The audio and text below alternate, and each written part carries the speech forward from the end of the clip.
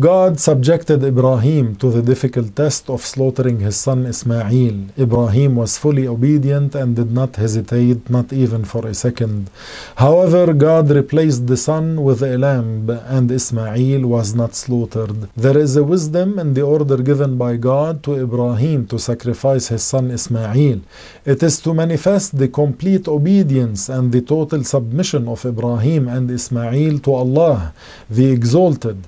This is what happened. Abraham had a dream that he was slaughtering his son Ismail. He knew that this was an order from God, as the dreams of the prophets are part of revelation. Abraham told his son to bring a rope and a knife and to come with him on a certain route of Mecca. On their way, Satan appeared to them 3 times, wanting to block Ibrahim from fulfilling the order of God. Prophet Abraham threw pebbles at him each time. This is where the Muslims throw pebbles during Hajj nowadays. The significance contained in our act is that if the devil appears to us as he appeared to Prophet Ibrahim, we shall degrade, reject, and throw pebbles at him like Abraham did. Thus, throwing stones in those 3 places at Mina nowadays does not mean that Iblis, Satan, is living therein.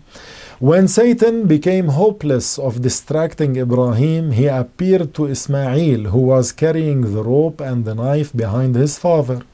Satan said, "Young man, do you know where your father is taking you?" Ismail said, "To get wood for our family from that route." This is what he thought. The devil said to him, "By God, he only wants to slaughter you." Ismail asked why. The devil said, "He claims that his Lord ordered him to do that." Ismail said, "Then let him do that which his Lord ordered him to do."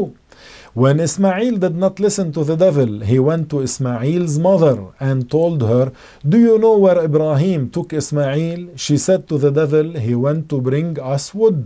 The devil told her, "He only took him there to slaughter him." She said, "No, he is very loving to his son and too merciful to slaughter him." The devil said, "He claims God ordered him to do that." She said, "If this was the order of God, then we obey." The enemy of God, Satan, left as a loser, not achieving anything from Ibrahim, Ismail, or Hajar. By the will of Allah, they did not listen to him. They unanimously stood obedient to the orders of God. When Prophet Ibrahim was alone with his son on that route, Prophet Ibrahim addressed his son by saying, "I have seen in my dream that I am slaughtering you. So what do you have to say?" He said, "O father, do that which you are ordered, and God willing, you will find me patient." He even showed his father his exemplary obedience and total submission to help him achieve his goal. In order to make his task easier, he added, "Tie me well, so that I do not tremble, and keep your clothes away from me, so that they will not be stained with my blood, for my mother would be saddened by seeing it. Quickly pass the blade over my neck, so that the death will be easier for me, and when you see my mother, pass her my salam."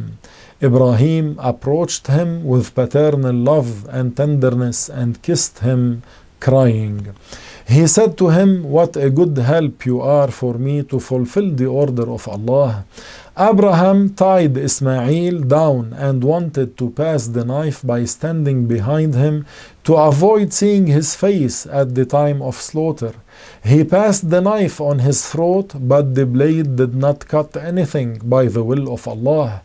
Indeed, a knife does not create the cut. Allah is the creator of the cut, Him alone. The knife is only the cause of the cut. It cuts only by the will of Allah. God is the creator of causes and effects. The causes do not create anything. At that point, an angel called Abraham and told him, "O Abraham, you have done what you were ordered to do. Here is the compensation of your son." Ibrahim turned his gaze to the sky and saw Jibreel with him, a ram of paradise. It was a white ram, huge and horned, which Ibrahim slaughtered at Mina in compensation for the sacrifice of his son Ismail. We will stop here for now and tell you about the construction of the Kaaba in our next episode, inshallah. Until then, take care of your good selves and review well.